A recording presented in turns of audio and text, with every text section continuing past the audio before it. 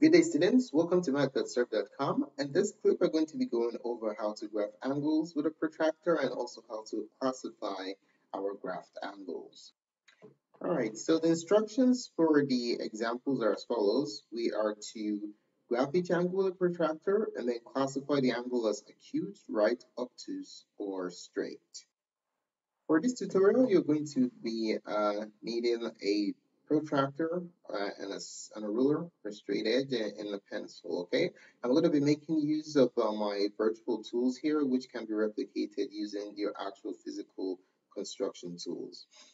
For problem number one, let's say we were asked to graph 40 degrees, okay? So when you're graphing an angle that's provided to you, the first thing you want to do is you want to draw a line segment, okay? So you pick a point. Let me just graph the point first. And then from this point, I'm going to draw a line segment. Or you can sketch a ray. Let's go ahead. Let's just make a ray, okay? So it's a ray from this point right there. Now, what we're going to do is we're going to construct 40 degrees starting from this initial ray, okay? The terminal ray is going to have a 40-degree inclination from this initial ray. Now, what you're going to do is you're going to take your protractor and place the intersection of the 90 degrees and the 180 degrees. That point right there, you place it on top of the point that's the initial point, the starting point of your ray. Okay. Now, what we're going to do next is we're going to mark a point on our protractor that's equivalent to 40 degrees. All right. So this is now what you want to note is that we're starting from 0, 10, 20, 30, 40.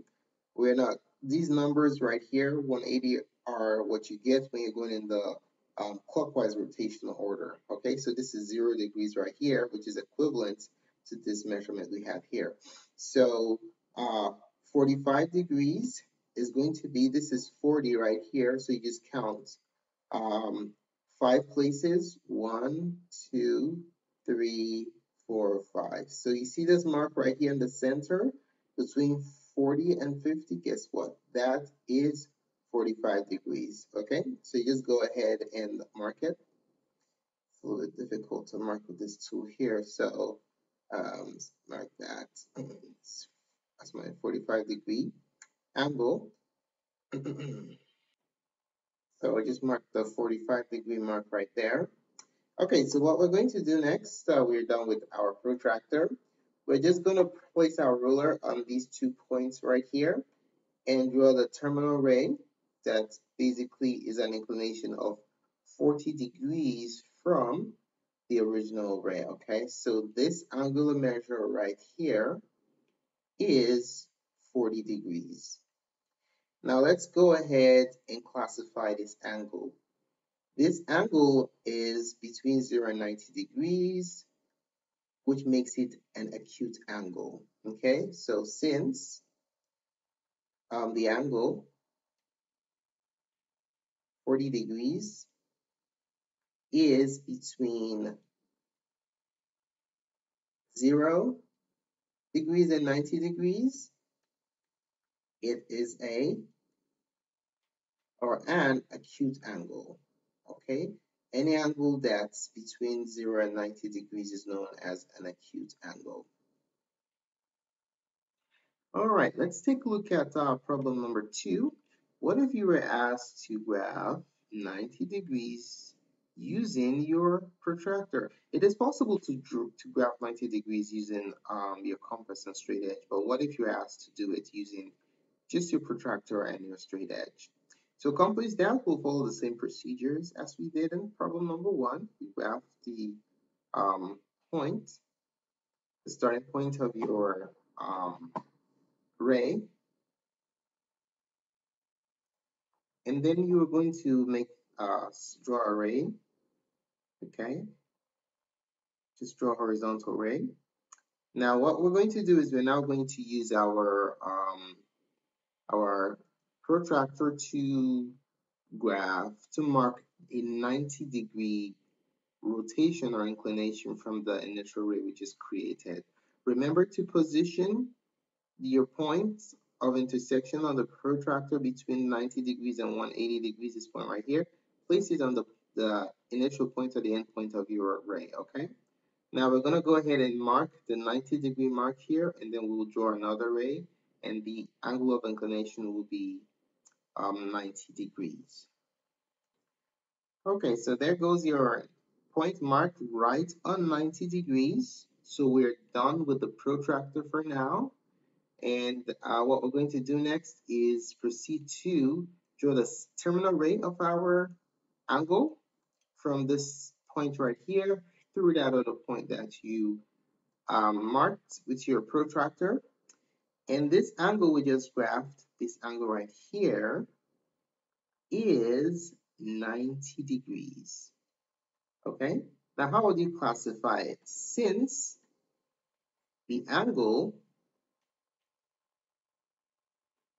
is 90 degrees, it is a right angle. Okay? Any angle that's 90 degrees is known as a right angle. All right, for number 3, what if we were asked to graph 130 degrees using our protractor and then classify afterwards? We're going to be following the same procedure as we did for problems number 1 and 2. Start by graphing the beginning point for your initial ray. Okay, so just make a horizontal ray.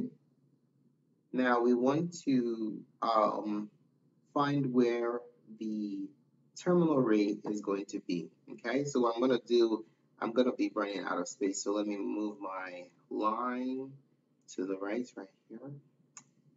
Okay, so we're graphing 130 degrees and then classifying it afterwards. So what we'll do is place the intersection of your 90 degree angle and the 180 degree or 0 degree angle. Place that point right on the initial point, the beginning point of the first ray you drew.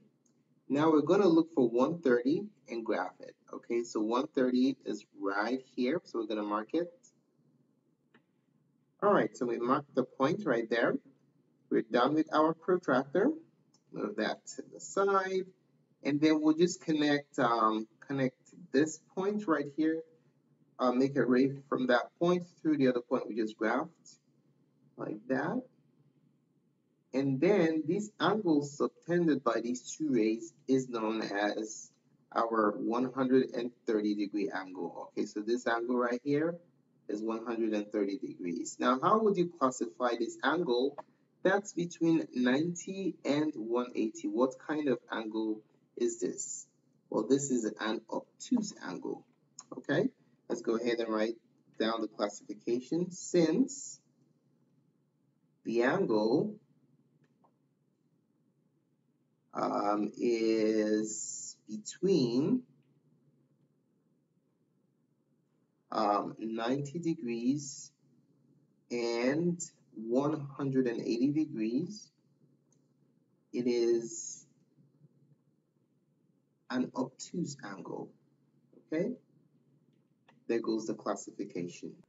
All right, now let's take a look at question number 4. Now this one is going to be slightly different. For question 4, we are given an angle. Okay, so the task is to find the measure of the angle to the nearest degree,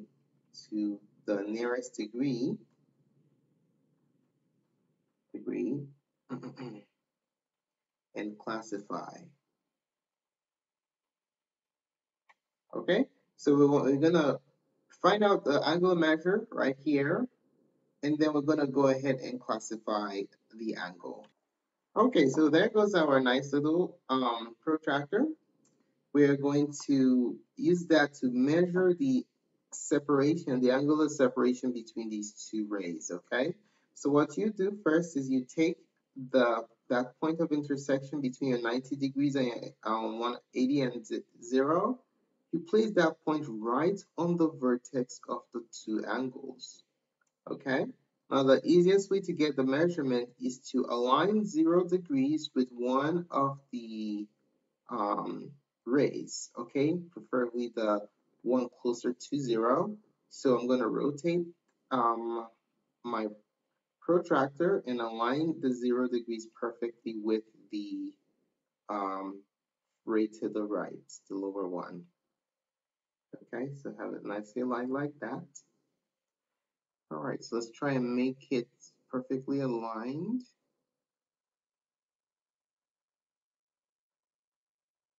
All right, now notice what we're doing as we rotate. We have to constantly ensure that the point of intersection between our 90 degrees and the 0 degrees is always on the vertex as we rotate so that we can have an accurate angular measurement, okay? So what you notice is that the terminal ray, the second ray, falls on the middle between 40 and 30, right in the middle. So what angular measure is that? That is 35 degrees, okay? So let's go ahead and set this to the side. This angular measure right here is 35 degrees. So let's go ahead and classify. What will you classify this angle as? Since 35 degrees, the angle is between 0 degrees and 90 degrees, just like number 1. The angle is acute, okay? This angle that we have right here is an acute angle. Okay, so let's go ahead and take a look at question number 5. So for question number 5, we're to find the measure of the angle, the measure of the angle, and classify. Okay, all right, so how many degree measure do we have on a straight line? So we're going to be using our protractor to do this. You might already know what the answer is, but let's just confirm it with our protractor. So what we're going to do is just align the first ray with 0 degrees and see what degree measure the second one falls on, okay? So what I'm going to do is place that midpoint right there on the intersection of our 90 degrees and 0 degrees and 180 right there. And you can clearly see what the angular measure is. If you're going counterclockwise from 0, the terminal side is on 180. If you're going clockwise from 0, the terminal side is on 180 degrees, okay? So the angular measure in this case is 180 degrees, okay? So this is 180 degrees. Now, how would you classify 180 degrees? 180 degrees is a straight angle. Okay, it is a straight angle. That is what you call 180 degrees. Thank you so much for taking the time to watch this presentation. We really appreciate it. If you found the contents of this tutorial helpful in your study of geometry, do give us a thumbs up. Your positive feedback is very important and supportive to us. During the course of the presentation, if you have any questions or comments, just place it in the comment section below and we'll be more than glad to address whatever questions or concerns that you have. Do not forget to subscribe to our channel for updates to other tutorials such as this. More content can be found on Mathgotserved.com. Thanks again for watching and have a wonderful day. Goodbye.